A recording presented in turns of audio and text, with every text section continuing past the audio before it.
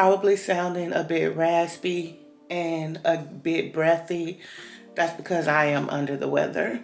Yesterday, I went to the grocery store after work, and then I immediately came home and just left the groceries on the table. Started taking medicine and just laid down and went to sleep. Because, listen, I feel completely, totally, and utterly yucky. So I thought I would do a grocery haul. We'll start off there so I can show you some of the things that I got and what it'll be used for. And then, yeah, we'll take it from there. All right, let's do this. Go ahead, it's your time, baby. It's your time, baby. Get my baby. That's the difference when you're my baby. That's how it is when you. Nobody make me stop the world. If you watch my grocery hauls before, you already know about this bag right here. It helps me to carry my groceries up the stairs. And so let's get right into it. The first thing that I got was some lemon juice. I keep lemon juice concentrate on deck because y'all know I put it in my Crystal Light. And I also use it for teas and stuff, especially when I'm under the weather. So I got this. I needed a strainer, and so I got this as well. And honestly, I'm going to be putting away these groceries as I haul them. And so let me do that now. I needed some more tea. I had like exhausted all of my tea supply, y'all. So I got some regular ginger. I got some lemon ginger. I got some green tea. And I think the green tea has ginger in it as well. Ginger is really good for when you are feeling under the weather. And I got some peppermint tea. I needed a little cup like this for a recipe that I'm making. And so I got this. I thought that would be useful, especially because it has a pour spout on it. Also, like, if you're trying to make pancakes and you're trying to use some sort of portion control in your pancakes, this could be useful. I just felt like this little utensil would be useful in my kitchen, period. And so in the wintertime, to keep my skin hydrated, because the winters here are really harsh and they dry my skin out, I use this Vaseline healing jelly with cocoa butter. I love the way this smells. And also, like, you can get one that smells like baby powder as well, but I like the one with cocoa butter.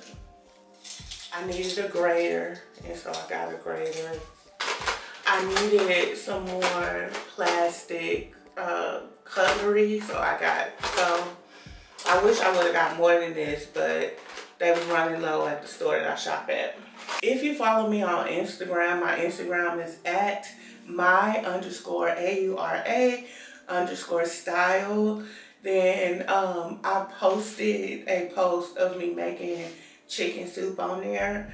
That's what I'm going to be making. I already have a rotisserie chicken in the refrigerator that I bought earlier this week. And so the next ingredients are going to be for that. So I bought a bell pepper. I bought an onion. I bought some carrots. And I usually just get the carrots loose because I don't need but 1 or 2 for this recipe. I bought a couple of ribs of celery. And I bought a can of green beans. So when you're using canned vegetables in your soup, you want to make sure that you rinse them off before you put them in the soup so that the liquid that they're canned with doesn't overpower the soup. So that's just a tip. At my local store, they didn't have the big boxes of chicken broth. I think I got some in my cupboard. I hope I do. So I just bought these cans. And so I hope they do the trick. But I bought like 4 to 6 cans of this chicken broth. And then last but not least, I bought some aloe juice. I bought different flavors. So this one is strawberry. I bought pineapple. And then I think I bought mango. So yeah. So that's it for my grocery haul. Usually I do a cooking tutorial on my Instagram, and so make sure that you are following me there. Even if I don't post a cooking tutorial because I'm under the weather, there are plenty of tutorials that you can follow for inspiration on what to cook. And in the, not the description box, but in the comment section, or I guess it is the description of under the tutorial, is the link to the subsequent grocery haul on YouTube, so that you know what ingredients to buy and you can make your own grocery list.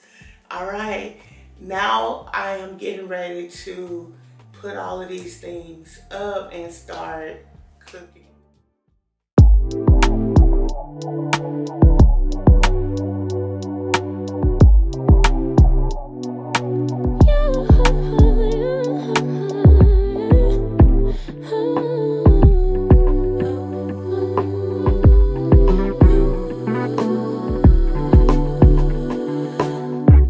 Just pulled up to the house, don't feel like getting out. I'ma just lay back and crack this window. I've been doing my best, taking a moment to rest, feeling stressed out. Give it a good, I put that on good when it gets hard. I've been letting this soup cook without the chicken for a few hours. It's simmering. It smells so good. I just went on and put all my veggies in there. I probably should have put a little bit more vegetables in there, but I wasn't feeling up to chopping all of that, so I didn't. It'll be all right. But I also used a combination of fresh and dried herbs. So now I gotta get my chicken out of the refrigerator and I gotta cut that up and add it to the soup. Like no days off, so you can go home with that jump on jealousy. My bad. Get away from me, 'cause I've been working all day. Can a nigga catch a break? Give a pretty brown girl her space. You can keep your bitter, I'ma make her better. All right, so I wanted to show y'all my soup so far. Ooh, it's really brothy this time. Usually I put a lot of vegetables in there, but it's pretty good and whatnot. I might put a little bit more meat in there, but this is how it's turning out so far. I put some canned green beans in there as well. That's that chicken breast. And so now I'm just letting it simmer. And it'll be ready about an hour or so. Again, I might put a little bit more chicken in there. We'll see. Sometimes motivation, like you don't wake up with motivation. You have to create motivation. And so I'm motivated today and I have to jump on things when I'm feeling most motivated, because, you know, I have been feeling unmotivated. And so today what we're going to do is put together this clothing rack.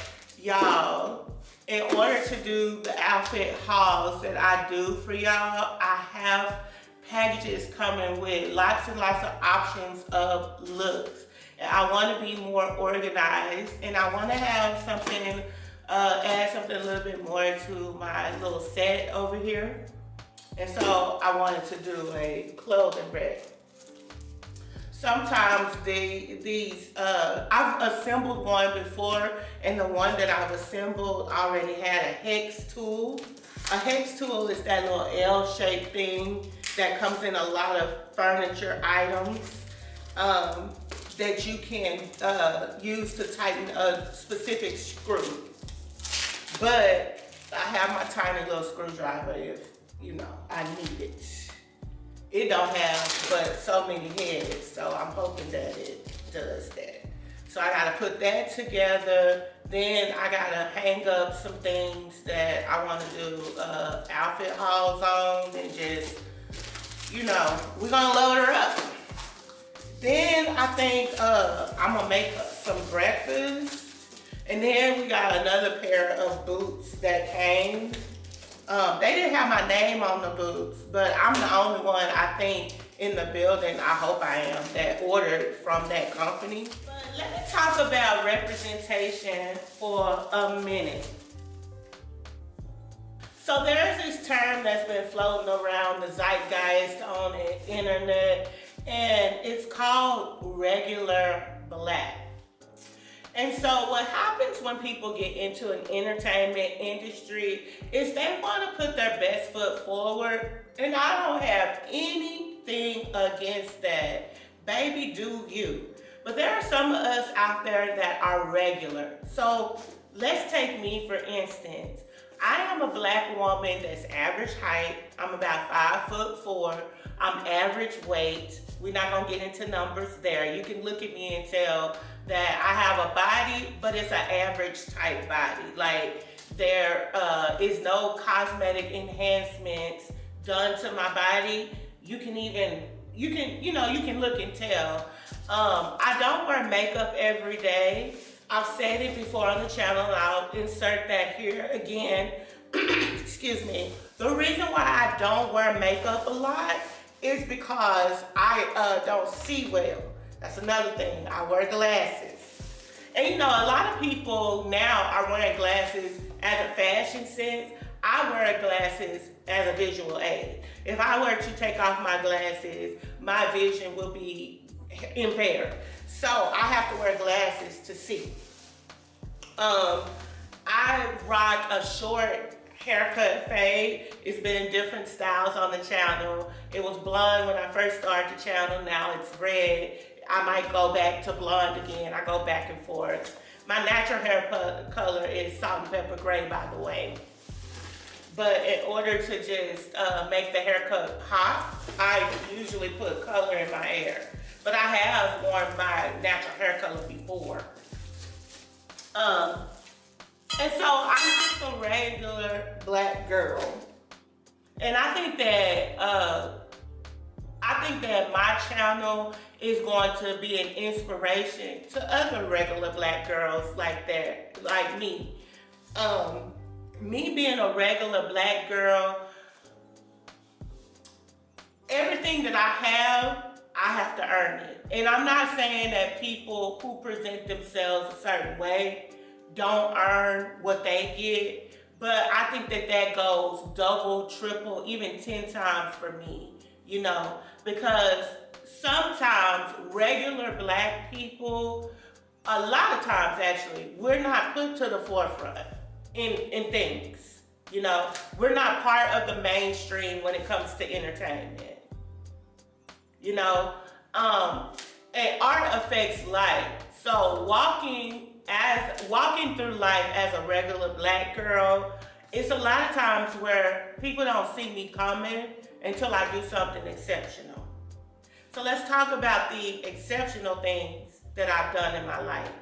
I have a college degree. My college degree has afforded me opportunities in my professional realm that are exceptional. So I've been in rooms where that were kind of relegated to a certain type of person. But because of my work ethic and because of my college degree, I've been able to get into rooms that were not meant for me.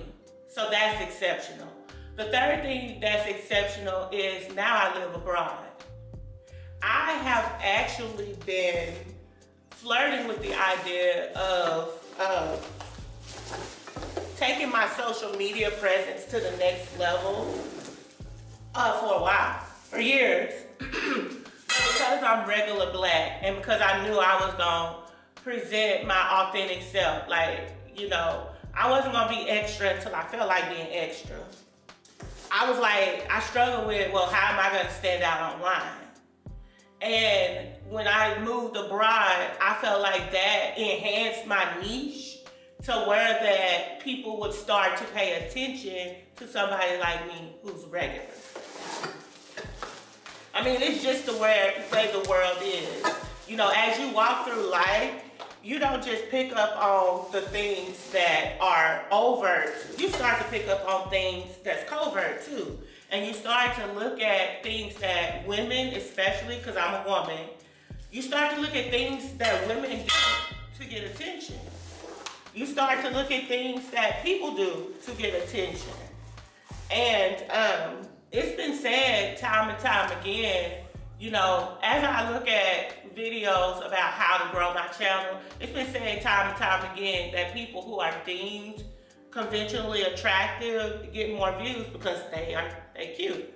I know that I see a lot of attractive people online and they're doing well.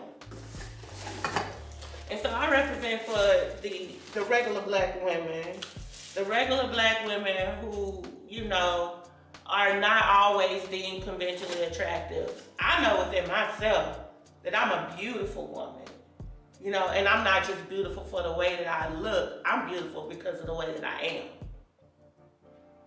Period. But you know, in entertainment, there's a certain aesthetic that you have to give, even as a plus size woman, to be seen in the forefront. Comparison is the thief of joy, but we all do it. We all do it. You know, comparison can get bad when it turns into jealousy, when it turns into envy, when it turns into self-doubt. You know, I don't compare myself in a way that lends to self-doubt. That's not what I'm talking about. I'm talking about looking for inspiration and looking for the do's and the don'ts so that I can be successful. Like, who is already out there doing what I'm doing so that I can glean from them and be successful. You know, I never want to take myself to a place where I'm looking at somebody else and feeling insecure. If I feel my mind starting to go there, I do a really good job at telling myself, but that's their lane. You're creating your own lane. And I do a really good job of reassuring myself. I also have people that care about me that reassure me as well. I also listen to podcasts and I'm very strategic about what I view online that encourages me. So I'm really good at protecting myself in that way. So comparison for me, again, is just trying to glean off of somebody else and see what I can implement in my way. Being regular black is who I am, you know, so you're not gonna always see me made up on this channel. I'm gonna present as my most authentic self with what I wanna share online.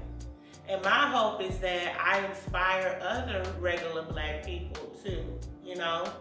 I think it is something to put in your best foot forward, but I don't always look cute all the time. No matter what my Instagram feed shows you, behind the scenes, I'm just a regular person. Okay, I'm stepping down off my soapbox. That's why I wish I had a handy person, because listen, it's been so long. Okay, this is B, so I need like 4 of these. Let me move this out the way. 1, 2, 3, and 4, and then I need the 2 side pieces so that I do it. So you get the pole.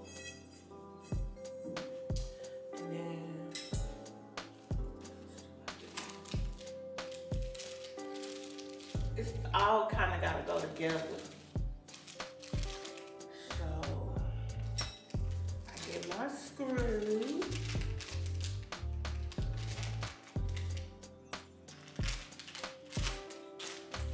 When I'm accomplishing my goals, it makes me feel good on the inside. All right, so now we need to do it on the other side, basically. And it's gonna be a bit easier because we already have the poles screwed in there. This sticker that says take off, I'm gonna put that kind of on the inside so you can't see it from the outside. Just for a step.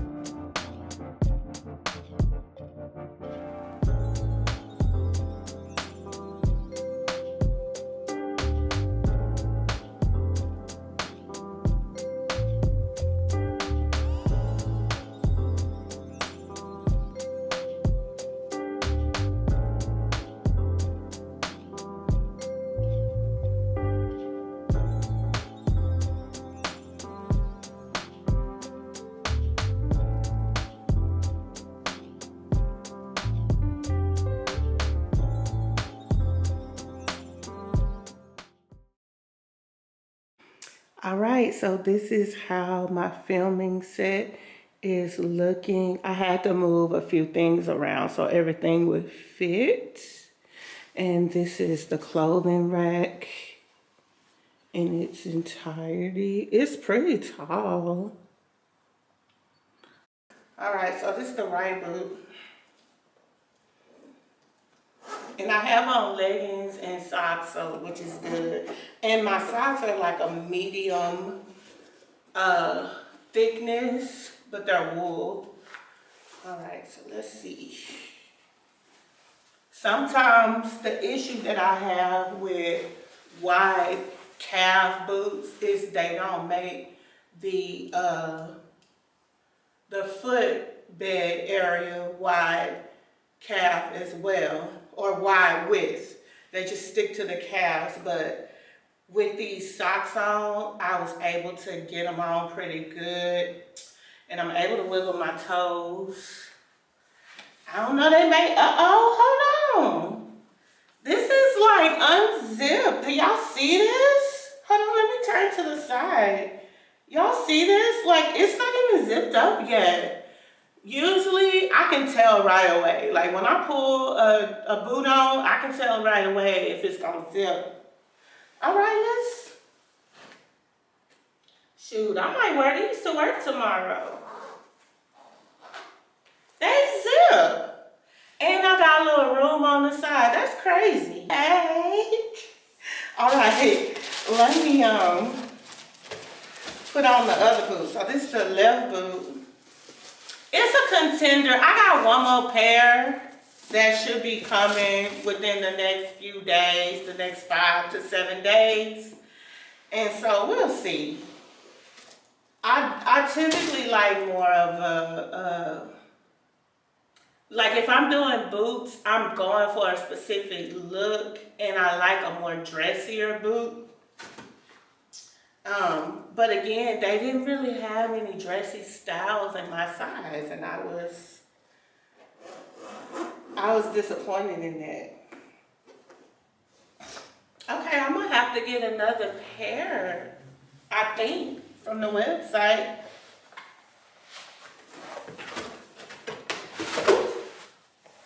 Ooh, okay. The left boot seems like it's fitting the same way. That's crazy. If I wanted to wear this style of boot with a skirt, I would really have to be strategic about how I style it. So like if you play up neutrals with these boots, I really do think that it would be cute. Like a cream sweater, a midi or a mini skirt in the same color brown as the boots, some chocolate brown tights, and then the boots. And then a nice handbag and a nice coat. You could kind of dress these up. Okay. I'm in my kitchen, I'm cooking, I'm really meal prepping for the week. So I'm making burgers, they're turkey burgers, and I'm gonna serve it on a wheat bun. which reminds me I need to get the toaster out. And so I have 2 pans going. Let me go ahead and take these burgers off before they dry out, because that's not what I want to do. I basically get the burgers already pre-packaged, and then I season them, and then I put them on the stove to cook. And I have 2 pans going because I'm making 8 burgers. And you know, by the time I get done, they bun size. So if you're trying to watch your portions, like, this is like about the size. You can't really see it, but this is about the size of the burger. It ain't no massive burger like a Whopper or anything like that, or a Whataburger from my Texas residents. So I done already made these tomatoes, because I like tomatoes on my burger. And so now I'm just gonna cut some onions into slicing, because I'm gonna have some onions. I need to bring my trash can over here. And I'm gonna turn my podcast back on and listen. When I'm having to do prep work or cook or clean, podcasts help me to get through that, because I don't be wanting to do it half the time. But I need to maintain my lifestyle and have things organized, so podcast. Why